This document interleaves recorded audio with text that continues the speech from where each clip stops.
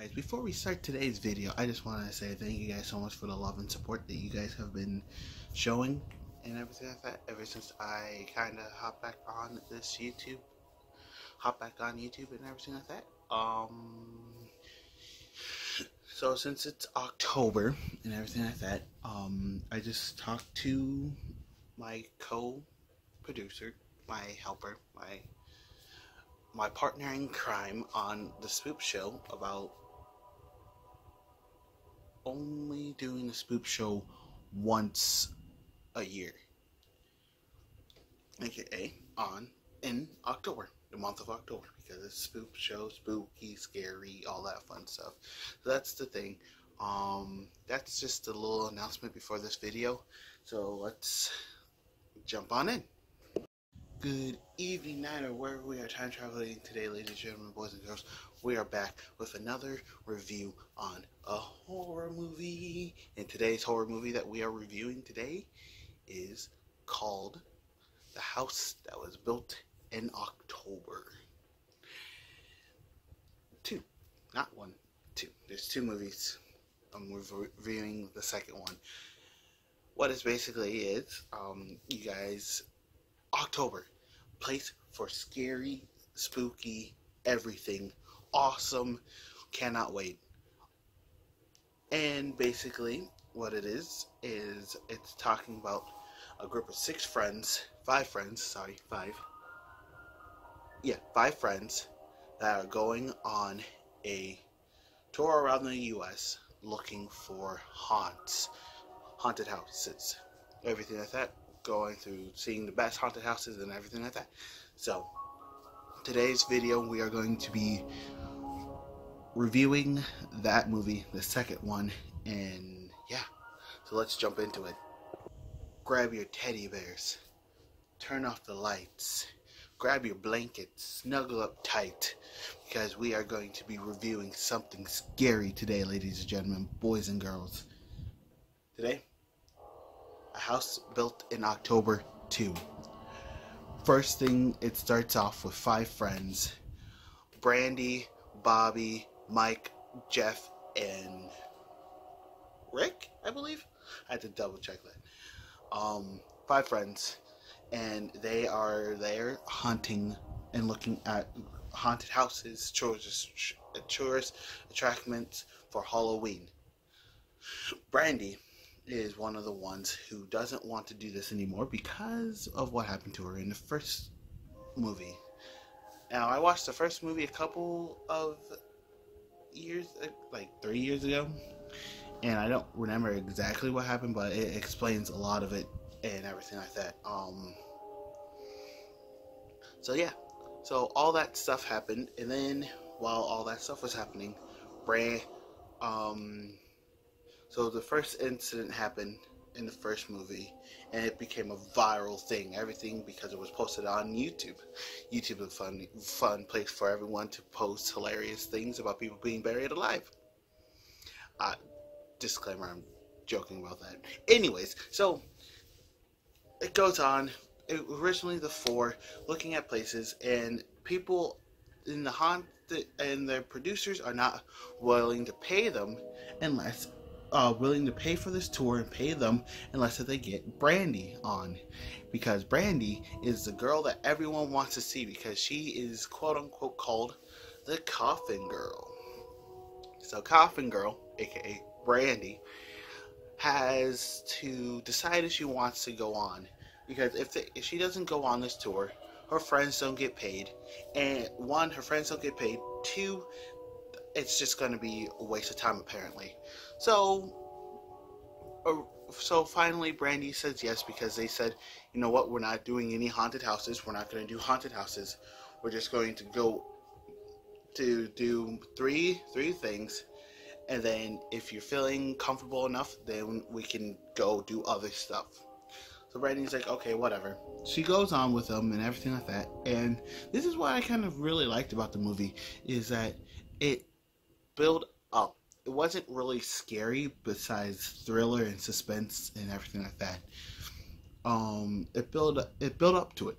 So they went to like a couple of hay rides, They went on a scary hayride. They went for a zombie run. They ate zombie brains, all that fun stuff. All right, they had all that fun stuff and excitement and everything like that. And so, as soon as basically after that, they're like, okay, we're gonna go to some haunted houses. And she's like, I told you guys no haunted houses. And they're like, yeah, but, you know, we're just gonna go to some haunted houses. That was really jacked up on the friend's part because they told her no haunted houses, no nothing. But they did it anyways. So Brandy's like, okay, fine, whatever. Screw you guys, all that fun stuff. And then they went to the haunted houses and everything like that. The first haunted house they went to, apparently Brandy and Jeff got separated from the other three. Yes, got separated from the other three.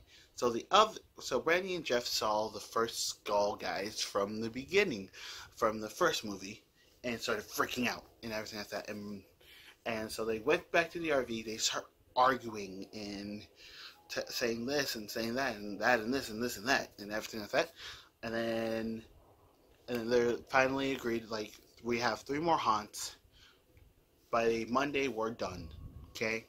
Just stick tight. Hold on with us, Brandy, until Monday. Brandy said, fine, forget it. Fine, I'll just go. So they they got up and slept. While they were sleeping, another great part of this movie, it basically played off of your anxiety and basically played a mind game with you, because throughout this whole entire thing you're thinking, oh, they went through the same thing that Brandy went through and everything like that and all that stuff, but true thing is they didn't, and I'll get to that in a bit. So they went through all the same stuff that she went through and everything like that. So they're like, Brandy, we went through the same thing. We got put in coffins too and everything like that. Sorry, I hit my stand. Went through coffins too and everything like that. It's okay. Calm down. We're going to be fine. You're going to be fine. And then she's like, fine. And so they went to bed. They got basically kidnapped in the RV, brought to this place called Hellbent. Now, Hellbent was said, seek Hellbent like 4 times in the whole entire movie. So it was basically telling them, you guys should go to Hellbent, until the people actually took them to Hellbent by kidnapping them in the RV by putting gas in there. And so they start freaking out because they wake up at 4 o'clock in the PMs. About to say in the AMs, but it's in the PMs. And they wake up at 4 o'clock in the PMs, and we're like, where are we? Like, we're up at 4 o'clock in the PMs. We got to get to the next haunted house within like a couple of hours, and we don't know where we are. Then they open up the windows, and then they see that they're at Hellbent and everything like that. So apparently they got there. They got to Hellbent without knowing. Anyways, long story short, as they were going through, I really liked the movie. I started liking the movie at this part because you start wondering, are they really? Is this actually a thing? Or is this a prank type made situation? If this is actually happening, then why are they like so calm and easy walking through there? Because they're just walking through there, looking around, following their instructions. And I get it, probably a survival factor, not wanting to do anything to get hurt. But then they get told to put on jackets and hoodies and everything like that. And I'm like, why would you do that? You get told to put on a jacket and hoodie, right? Why would you do that if you're getting, and then it tells you to, and it's a zip-up jacket where it zips up to the hood. Zip up the hood area, closes off, and you can't see. So at that point, I'm like thinking, okay, this seems like it doesn't seem real. It seems to be faked and made up to get at someone. And then during it, I'm like, is this Brandy trying to get back at them and everything like that? And she just made this all up and everything like that. So as Brandy was the only one left in the room, she gets followed and she basically sees all four of her friends die and get killed and yeah. So at the end, she walks out and then they're like, surprise! It's us! And then I'm like, wait a second. They faked that whole entire thing, even telling Brandy that no. Don't worry, we're not going to do this, and this, and that. They faked it all? You guys are some hardcore actors or something. I'm like...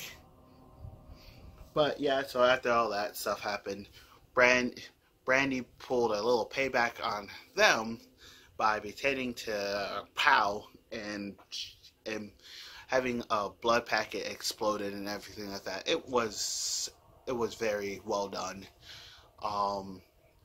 Because she figured out that, spoiler alert, which you guys already know my reviews have spoilers. Good. If you guys been following me ever since, my reviews have spoilers, guys, by the way. But she figured out that basically they were behind the first one as well, getting buried alive and everything like that, but the cops were called, which they weren't supposed to be, and everything like that. So yeah, so this was basically saying part 2 of saying, hey Brandy, come with us and all that stuff. So and so that's basically the whole premise of it all. My thoughts on it was that it had a very slow beginning, but rapidly starting to increase and everything like that. It was cool that how they were starting to introduce the fact that the people that kidnapped them in the first movie were coming back, because if you see as they're panning over, because this is like a found footage type film, so it's first person point of view, everything like that, you can't see anything else, and as they're panning over, you see like the person that was in the first one, the girl with like little strands of hair and like this porcelain glass doll look on her, and you see her in the footage, or you see her in the distance and stuff like that, which was really well done. Thing I didn't like about it is that I got confused, because if this was originally planned out, done like that, does that mean that the girl was a figment of her imagination, or what? Was the girl planned out? And because reason why I'm saying that is because at the end she told Brandy to get payback on them and to pretend to pop herself and everything like that, and so that's what they did. But the thing is, it's just really confusing. I'm making this more confusing, but anyways, that's what I liked about it. And what I didn't like about it was the thing I'm just saying, it's like, it's really confusing how they technically, quote unquote, did it and everything like that. Another interesting thing I liked about it is that they played it back and they showed footage of the first one and everything like that, which is great. I loved it. I loved that. So basically, it's basically saying like, it was the girl showing Brandy everything that happened, so I guess that was really good too. I guess for me, it wasn't scary enough for me, I guess. The first one executed it well with the jump scares and everything like that. This one kind of lacked. Like, as people always say, the second one doesn't always match up with the first one, and I agree with that. So I gotta give this one 4 corn cobs out of 10. It was good. It wasn't. It was good enough to keep me interested, but it wasn't good enough for me to be late. As soon as it ended, be like, wow, mind blown. I cannot believe that. Like, the turnout was predictable. I kind of predicted it by saying, like, oh, Brandy's behind this and everything like that. She's just trying to get back at them, but it was vice versa. So I kind of predicted that it wasn't real. It was planned out and faked. So yeah, guys, that's what I think about The House Built in October 2. As I said, I'm trying to get back in the swing of things. I have my job, my new job, that it's awesome, and I keep on hitting my stand. I'm sorry, I love it. And so, just basically, guys, it's going to get to the point where I'm probably going to upload once a week, and if I have time to upload like a little like 6 to 10 minute video, then I will. Probably going to be like one horror story or something like that, then I will do that.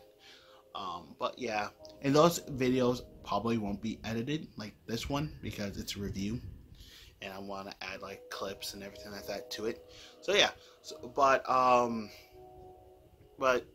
guys, I enjoyed today's video.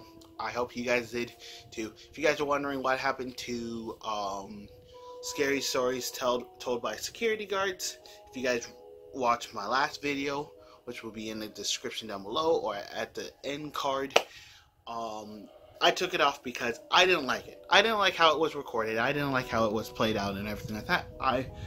So if you guys want to hear more about it, it's in the video that was before or description down below, all that fun stuff. So yeah, guys,